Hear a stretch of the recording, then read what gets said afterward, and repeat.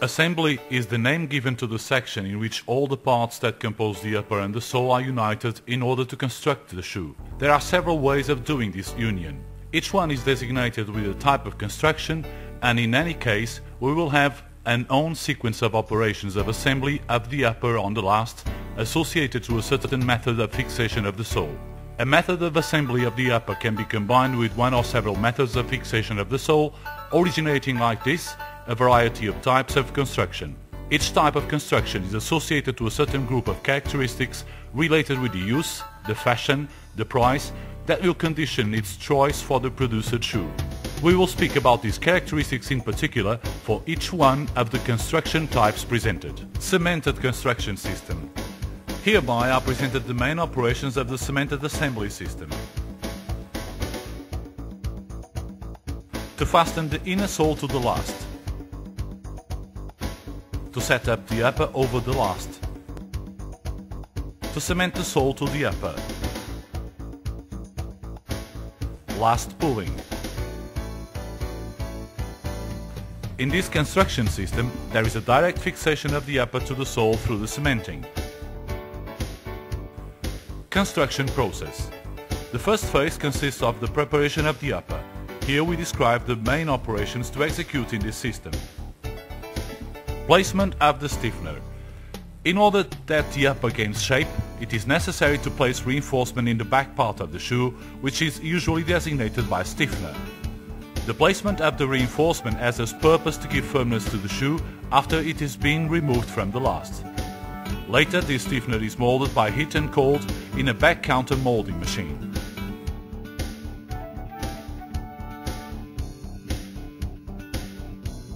Placement of the toe puff.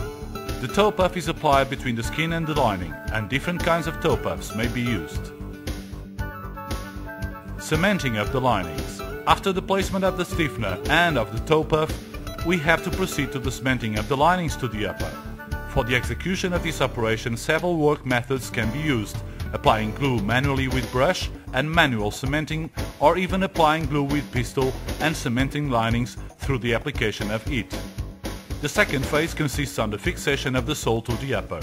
Here we describe the operations to execute in this system. To fasten the inner sole to the last. The inner sole is placed in the base of the last, and it should be correctly dimensioned in order to stay right at the corner of the last. Pulling and lasting toes. This operation is usually preceded by the operation of placing the uppers on the last in the humidifier. The operation of setting up toes nowadays is made mechanically.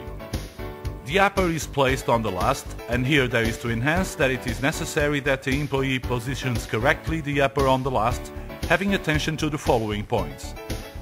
Verify in the upper if the area of the toe is well centered on the last. Verify that the back counter's height is correct, using as indicated the demarcation that is usually done on the last. Only after the verification of these points we can drive the machine to close the area of the toe. Usually this operation is preceded by an operation of reactivation of the area of the toe. Depending on the type of skin, the upper can be reactivated using humidification or only heat.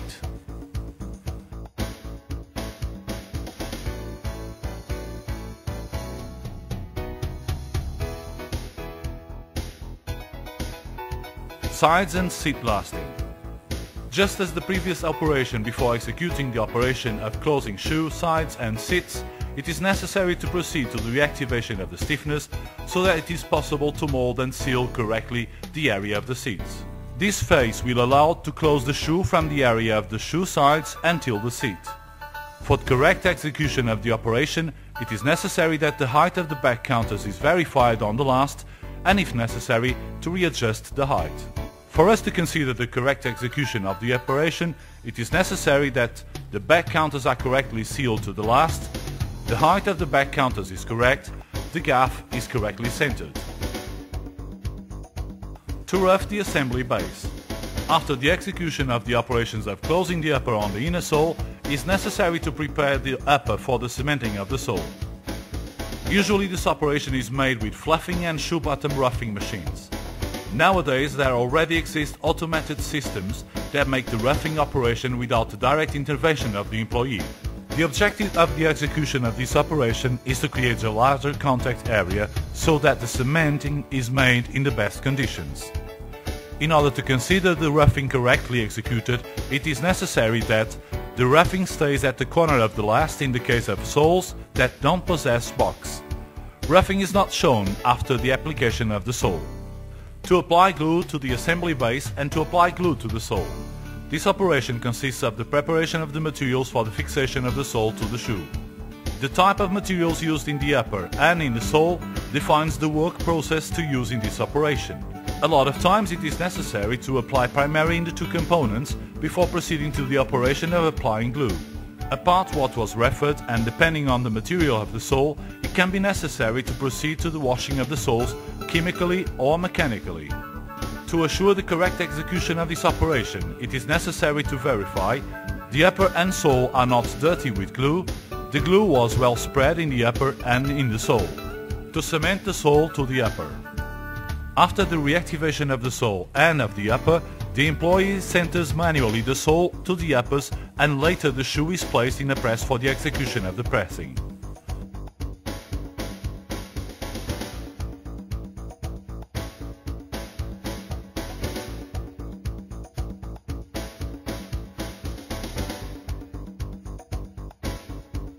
To pull the last. This operation is the last to execute in the chain of assembly operations. In this phase, we can consider concluded the execution of the assembly and the shoe is ready to transit for the finish.